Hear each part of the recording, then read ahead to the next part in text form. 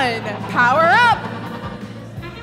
And our robots are off. 829 making their way across the field and extending to place a cube on the scale for blue, and unfortunately they missed. Cybertooth on a Red Alliance successful in placing a cube on the switch for red, and 868 working on placing 2 cubes on the switch for the Red Alliance. 829 is going to try to make up for their miss during autonomous mode, but 1018, the Robo Devils, they're going to try to make up for that lost time and take advantage of Digital Goats' mistake during auto mode, and they are successful in placing a cube on the scale for the Red Alliance.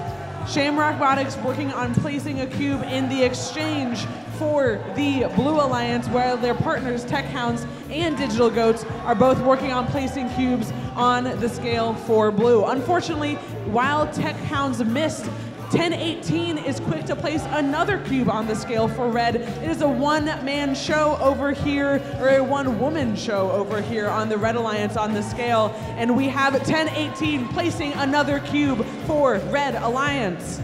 However, Tech Hounds and Digital Goats are not to be outdone. They quickly place 2 more cubes on the scale, and Tech Hounds are trying to place another to make the scale even for the Blue Alliance.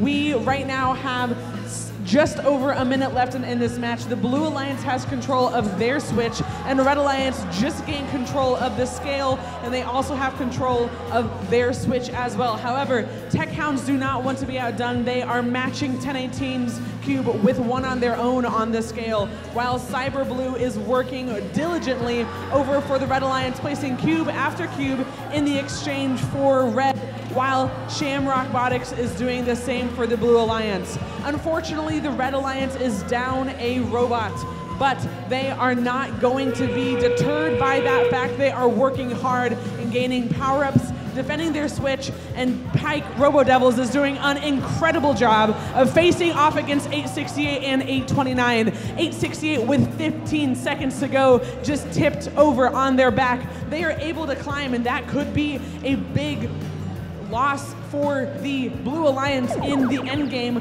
while Cybertooth is working on lining up to climb for Red Alliance 2-1.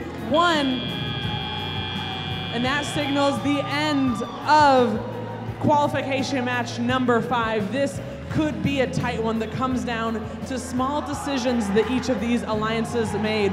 We will see how those decisions impact the scores in a moment. And we have a result. Congratulations to the Red Alliance, putting up a score of 237 to 233. Our 2 teams on the field, bringing those 3 teams up in the rankings. 1018 sliding into that #1 position, thanks to those 2 ranking points that they earned during that match. Great job to all of our teams.